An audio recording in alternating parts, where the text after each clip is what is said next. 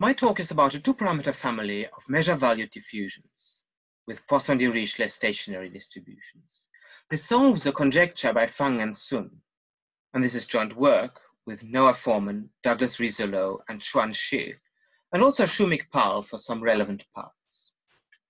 So what does Poisson-Dirichlet mean in the measure-valued context? Well, first, without measures, it's the distribution of a random decreasing sequence best described via so-called stick breaking. Imagine a stick of length 1. We split it into two parts, into beta proportions. We break off the first part and continue breaking the remainder independently into further beta proportions. We end up with a random sequence. Its distribution on the space of decreasing sequences that sum to 1 is called Poisson-Dirichlet alpha theta. The two parameters appear in the beta variables. But the stick breaking sequence itself is not decreasing. We rank it into decreasing order. Finally, we use the Poisson-Dirichlet parts as atoms of a random measure and place the atoms into locations that are independent uniform random variables. This is also known as the three-parameter Dirichlet process, where the uniform distribution is one of the parameters, or the Pitman-Yaw process in Bayesian statistics. Our study of measure-valued diffusions is motivated by Petrov's diffusions in a space of decreasing sequences. They are reversible with respect to Poisson-Dirichlet alpha theta. More precisely, Petrov constructed them as scaling limits of a natural up-down Chinese restaurant process and identified their generator as the closure of a pre-generator on an algebra of symmetric functions with diffusive part, Wright-Fisher-like interactions, and what looks like two kinds of downward drift that bring in the two parameters, alpha and theta. But that's a very subtle story. Fang and Sun conjectured that there is a measure-valued version, and that's what we are after. These are conjectured diffusions evolving in a space of probability measures on the interval 0, 1, or almost equivalently on any Polish space. We'll see they actually evolve in the subspace of purely atomic measures. Now, measure-valued version can be made precise by requiring that the induced process that just captures ranked atom sizes is Petrov's diffusion. The alpha equal to 0 case already existed. They are Fleming-Vio processes. Their Poisson-Dirichlet stationary distribution was established by Ethier and Kurtz. That's Poisson-Dirichlet 0 theta. Now, how are we going to construct these conjectured diffusions in the two-parameter case? Well, we are going to generalize Shiga's construction of the Fleming-Vio 0 theta process.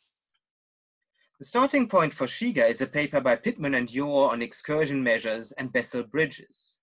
They construct zero-dimensional squared Bessel processes, also known as the Feller diffusion, from a Poisson random measure. Its intensity is an excursion measure, but the construction is not like Ito's stitching together. That doesn't work here, but by adding them up. The squared Bessel process, the sum, can be better seen in this picture, here with different excursions in different colors, all added up. But for our generalization, it's more useful to depict the Poisson random measure by showing excursions evolving in the vertical direction. Up the page are spindle-like shapes. We now add up widths of those excursions.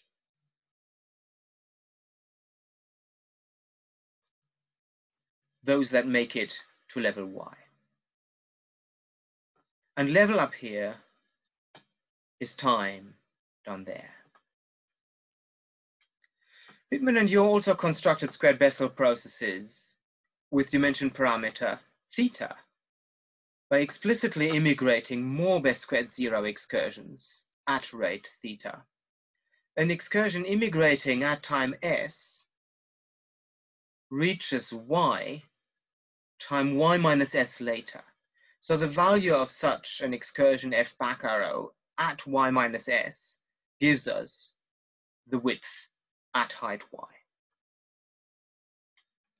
Now let's move this picture and the theorem up here. What Shiga did with this construction is to mark the Poisson random measure sampled from a continuum of allelic types, if you like, the Fleming-Vio-Ethia-Kurtz genetic context. We illustrate these marks by colors from a color spectrum. Pi here can be any initial distribution on colors. Shiga records this extra structure in a measure-valued process by using the spindle widths as atom sizes and the color marks as atom locations. What he obtains is a measure-valued branching diffusion. Its total mass fluctuates according to Pittman-Yaw squared Bessel processes constructed from those same excursions. To obtain the Fleming-Vio process, Shiga first introduced the Lamperti-style time change based on the total mass, and then normalized to unit total mass. The process is the same Fleming-Vio zero theta process for which Ethia and Kurtz established Poisson-Dirichlet stationary distributions. Actually, Shiga's construction is much more general, but we need a different generalization. Here we go. We first generalize Shiga's branching diffusion and later change time and normalize. We also start from a squared Bessel excursion measure and associated Poisson random measure, but with dimension parameter -2 alpha. We can't just add those up. That will give something, but not what we are after. What we do is what we first did without the uniform marks, to construct interval partition evolutions. That was with Shumik-Pal on our way to constructing the oldest diffusion as a diffusively evolving Brownian continuum random tree. The key is to build a centered Lévy process, a stable process, whose jump heights are excursion lengths. And that's why our excursions go up the page. You can hear more about interval partitions and this construction in Chuan Shi's talk, and more about the discrete side of the oldest diffusion story in Noah Foreman's and Freddie Sorensen's talks. What we do here is build a measure-valued process, here starting from a single atom that evolves as a Bess squared -2 alpha until it dies at some time zeta. Then we run the stable process with Bess squared excursions in its jumps and stop it when it gets down to level 0. But remember, the measure-valued process is going to evolve up the page. So as we move this black bar here up the page, new spindles come and go, and we follow their widths, use them as atom sizes, and place the atoms into locations given by the color marks. Here a spindle F born at x of t minus is evaluated at y minus x of t minus when it crosses level y. This construction gives a self-similar measure-value diffusion that we call SSSP, self-similar super process.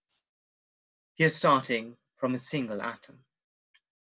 Now for general finite purely atomic measure pi, we write it as the sum of its atoms. We just add up independent SSSPs starting from each atom separately. We show that this process is a diffusion, SSSP alpha 0. What about the theta parameter? We recycle the theta equal to 0 construction.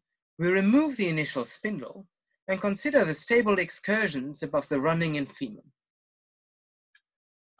These excursions of the stable process form a Poisson random measure. We extend the excursion theory of X above its infimum by including in the Poisson random measure of excursions the spindles and color marks in each excursion. These are part of the Poisson random measure of spindles V. Such marked excursions are what we use to replace the Pittman-Yaw-Shiga immigration which were individual spindles. So we add entire excursions above the minimum instead of single spindles. The natural immigration rate is alpha here, but as with any Poisson random measure, we can vary the intensity in this Poisson random measure of marked excursions to achieve any positive rate theta. This construction, again with spindles evaluated where they cross level y, yields a self-similar superprocess with parameters alpha and theta. We're starting from the zero measure. There are no spindles that contribute to level zero, but we can start from any initial measure pi by adding the SSSP 0 alpha theta, starting from 0, to an SSSP pi alpha 0, starting from pi. This ends our construction, and we can now pull all the threads together. Like Shiga, we have a measure value diffusion with a branching property, Crump-Jaegers type branching property, and that's the SSSP alpha theta. We then use Shiga's time change based on the total mass, and we renormalize to unit total mass. What we find is a probability measure value diffusion that we call Fleming-Vio process with parameters alpha and theta. For these diffusions, we establish them as path continuous Hunt processes in the space of purely atomic probability measures. For these diffusions, we show that they have the Poisson-Dirichlet random measure with parameters alpha and theta as their stationary distribution. In a sequel paper, we further show that their ranked atom masses evolve as Petrov's diffusions, and hence we are resolving the Feng and Sun conjecture.